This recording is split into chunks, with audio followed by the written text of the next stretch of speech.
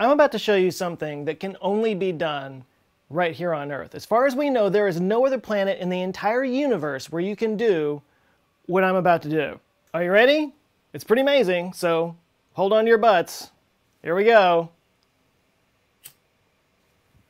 Huh? I mean,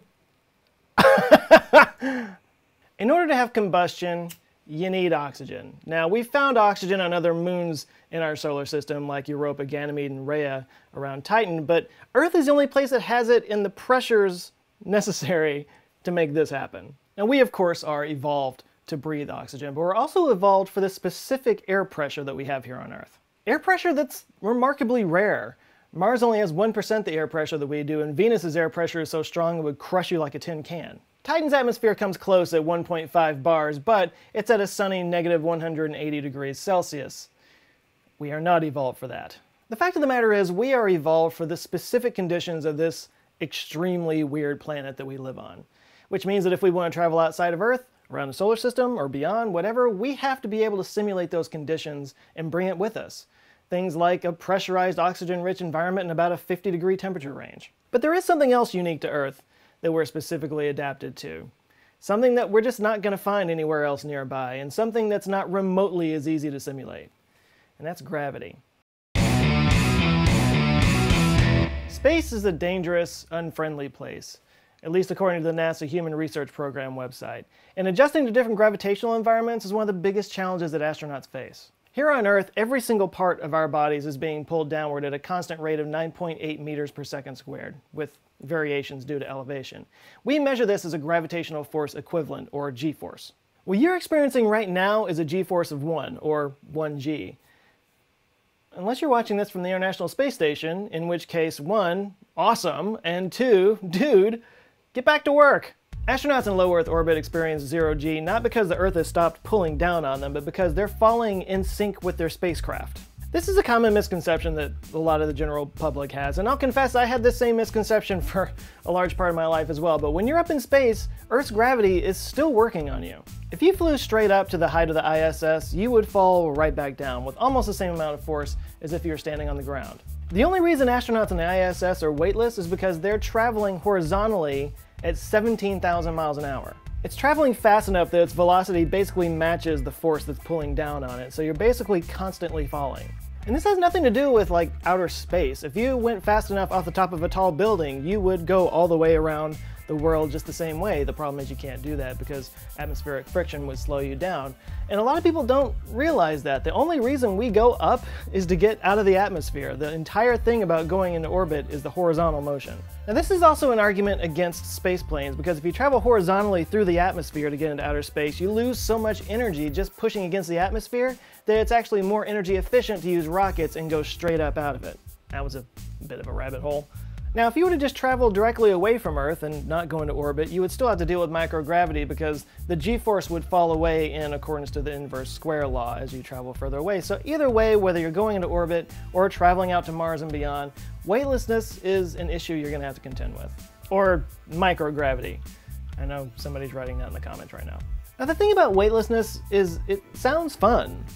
Especially, once you get used to it, but it actually has some advantages as well, especially in the, cramped quarters of a spaceship or a space station, because you can actually use all the space. Like seriously, look around at whatever room you're in right now, even if you're just like sitting on a toilet in the bathroom, look at how much empty space there is in the room that you're sitting in. And how much we're not using, how much is completely wasted because we're stuck on one plane thanks to gravity. Imagine if you were able to just sit on the wall or up in the corner over there. Imagine how much storage space you could have if you could put shelving all along the ceiling. In fact, being in a big room in space might actually be a problem because you might get stuck floating in the middle of it with nothing to grab onto. The problem, of course, is that this is not built for 0G. Our bodies contain up to 5.7 liters of blood that moves nutrients around to give our various organs energy. And the organ that needs the most energy in our body is the brain, which is way up here. But blood is a liquid, and gravity is constantly pulling this liquid downward. So without a circulatory system, our blood would all just pool down around our feet. Not good for the old power-hungry brain. But luckily we evolved a circulatory system, one with a powerful pump and valves in the veins to constantly force blood up to the head. Now, obviously this is great here on Earth. It helps with that whole, staying conscious thing. But up in space, without that downward force, it just adds up to a whole lot of unnecessary pressure. Pressure that adds up to vision problems, obviously circulatory problems, and your body actually compensates for this by making less blood. And then there's the fact that muscles and bones aren't constantly working to hold yourself up. Even as you're sitting there right now watching this, there are hundreds of muscles activated and working against bones to keep you from collapsing to the floor. And without that going on, your body starts to atrophy. It begins to basically consume itself. Astronauts spend hours a day exercising to try to compensate for this, but even still, astronaut Scott Kelly, after his year in space, experienced all kinds of dizziness and trouble with his equilibrium, as well as foot pain and leg pain that lasted for months afterwards. But as I said before, Kelly's 1 year in space would have nothing compared to a Mars trip. Astronauts would spend up to 9 months just getting to Mars and then be on Mars for at least 3 months before leaving for another 9-month trip back to home. In other words, your body would have to adjust to 0G, then to 0.3G, then back to 0G, before finally coming home to the crushing discomfort of 1G. We're talking aching joints, weakness like you've never felt before in your life, constant vertigo and dizziness as your body tries to refigure out how to pump that dangerously low amount of blood up to your head. It's like, imagine the worst hangover you've had in your life while having the worst flu you've ever had in your life. For months. Hope you have a comfortable bed. Now, to be fair, astronauts will be totally into it. They're not normal people. They're perfectly fine risking their life and limb in the name of science and the possibility of maybe doing a TED Talk or two. But if we really are going to colonize other places in our solar system, at some point regular people are going to have to make this journey. And we're going to have to start getting serious about the idea of artificial gravity. And hey, don't take it from me, Andy Weir, the author of The Martian, agrees with that. Most of the effects of being in long-term 0G go away in time. But exactly as you say in your video, yeah, okay, so you just spent several months in 0G and now you're suddenly in 0.4Gs, you know, on Mars. You'll just be like, thump. You can't just have a Mars mission start with like 2 weeks of recovery. So I honestly believe the solution is just artificial gravity. Now before you say anything, I know a lot of you guys out there right now are like, oh my God, he's really gonna milk this Andy Weir interview for all it's worth. And my response to you is, yes. Yes, I am. Expect more of it. All right, so if we're gonna get serious about artificial gravity in the near term, there's really only a couple of options for us. Imagine you're an astronaut, floating in orbit at a steady speed, and then you fire the engines and accelerate the rocket forward. You would get pushed back against the back of the rocket. Similarly, if you fired the engines in the other direction and slowed the rocket down, you'd get pushed down by that as well. This is the idea behind the 1G rocket. It accelerates at 1G for half the trip and then decelerates at 1G for the second half of the trip. This works in accordance to Einstein's equivalency principle, which basically means that gravity by acceleration is indistinguishable from the real thing. So, boom! Problem solved. Except there's a lot of problems with this. For one thing, this means that the engines have to fire for the entire trip. And this immediately rules out chemical rockets because they only burn for a couple of minutes at a time, which leaves us with ion drives or nuclear propulsion, neither of which can get anywhere close to 1G of acceleration. Of course, we don't have to travel fully at 1G to avert the worst effects of weightlessness, but even to reach some significant percentage of 1G, you'd have to scale these engines way up, and besides that, there's the issue of fuel. Ion and nuclear drives are efficient, but you do still require fuel, and at a certain point the fuel gets so heavy that it can't accelerate its own mass. Even the Orion Boom Boom machine concept, while you can reach some insane speeds, you still at some point would run out of nuclear bombs. Plus there's a problem that when you flip around to decelerate at 1G, you would be flying directly into nuclear explosions, so not ideal. The possibility of flying at 1G is pretty interesting though, because after a few months of that constant acceleration, it adds up and you can actually reach relativistic speeds. And by relativistic, I mean, a significant percentage of the speed of light. And as we all know, when you start reaching those kinds of speeds, time starts doing some interesting things. A 1G nuclear rocket could reach nearby stars easily. In fact, theoretically, we could span the entire width of the Milky Way galaxy in 12 years of constant 1G acceleration. That's 12 years on the ship. Back here on Earth, for the rest of us, 113,243 years would pass. A 1G ship could reach the current edge of the observable universe in a human lifetime. Of course, by the time you got there, that edge would have receded quite a bit, and the Earth would be gone, as well as the Sun, the Milky Way, most things really. But ultimately it's the fuel that's the problem with the 1G accelerating rocket. Even if we had an engine that could perfectly convert matter to energy, say through an antimatter-matter annihilation engine, it would still take 62 metric tons of fuel per 1 kilogram of mass to reach the black hole at the center of the Milky Way galaxy. For reference, the SpaceX Starship is expected to weigh 120,000 kilograms dry with no fuel or cargo or anything. That ship would require 7,440,000,000 kilograms of 100% perfectly efficient fuel to make that trip. And that's with perfect efficiency, which of course doesn't exist. Now there are some ideas like the Bussard ramjet that would use a giant electromagnetic funnel 6,000 kilometers wide to scoop up errant hydrogen in the interstellar medium and then use that to drive a fusion engine so you don't have to carry it all with you. Needless to say, there are a number of design challenges for something like that. Not to mention you would still have to perfect fusion energy. So unless we have some kind of massive breakthrough in plasma drive technology, a 1G accelerating ship is really more science fiction than science future. Which brings us to the other possible approach for creating artificial gravity, which is the old you spin me right round baby right round like a record baby right round round round approach. Today's physics lesson brought to you by Pete Burns. It's far more efficient, with current technology anyway, to simulate a g-force by spinning a spacecraft. A rotating body can provide artificial gravity by changing the direction of an astronaut's movement rotationally. And what's another word for a change in direction of a moving object? Acceleration. So you experience constant acceleration in directions that add up to feel as if you're being pushed away from the rotational axis. Emphasis on the word feel, because rotational gravity isn't exactly the same as regular gravity. Like in a 1G ship, the downward force of acceleration would feel exactly like the gravity that you and I experience every day. Not exactly the same in a rotating habitat. One of the most extreme and popular proposed habitats that use rotational gravity is O'Neill cylinders. Physicist Gerard O'Neill first proposed this design, suggesting it be 20 miles long with a 4-mile diameter, which would require 28 rotations per hour to target 1G. But even at this insane scale, that rotational gravity would still feel different from what we're used to, especially to an unacclimated visitor. Just standing still, you might be fine, you might be okay, you might not really feel any difference, but as soon as you turn your head, the fluids in your ear would slosh around differently than they normally do thanks to that rotational angular momentum. Meaning best case scenario, you might lose your balance. Worst case scenario, you might lose your lunch. Even nodding might be enough to disturb your equilibrium. But if you really want to get weirded out, try tossing a ball to somebody or juggling. When you throw the ball up in the air closer to the axis, it picks up on that horizontal momentum, which is a fancy way of saying you throw the ball straight up, it will still curve and land to the side of you. This is from the Coriolis effect. And again, these are the effects that you feel with a 4-mile diameter rotation, which is a ridiculously huge structure. Go smaller and the effects get even worse. Rotational gravity drops off in proportion to how far away it is from the center of rotation, which means that in any kind of structure that we could build with current technology, the gravity at your feet would be different from the gravity at your head. Basically, your head would feel like a balloon tied to a concrete block.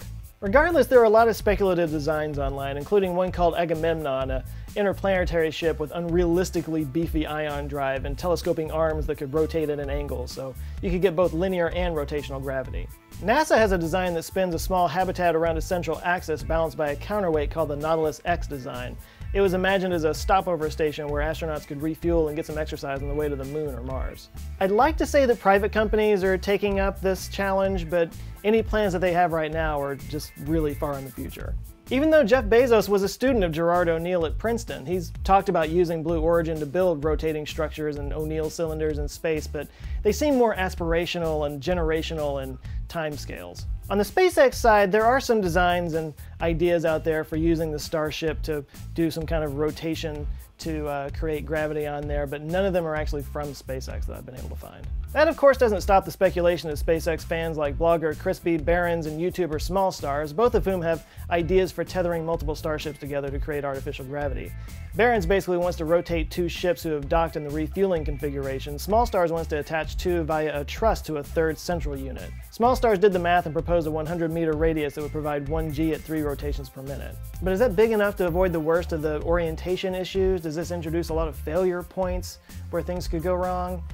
I have my concerns, but it is a cool idea. It's possible that SpaceX is working on stuff like this behind closed doors, but in the past, Elon has been pretty dismissive about the gravity problem. As for space stations, there is one private company that's working on a rotational 1G design called the Gateway Foundation. Their eventual goal is to build a large spaceport called the Gateway, but before that they aim to build a much smaller orbital hotel called the Von Braun Rotating Space Station. What's kind of unique about their approach is they want to play with different rotational velocities to create variable gravity. And then eventually on the Gateway spaceport, they want an inner ring to provide lunar gravity and an outer ring to simulate Mars gravity. So far their plans only amount to a couple of cool conceptual videos and a Kickstarter program, but hey, if nothing else, at least they're starting the conversation about orbital gravity.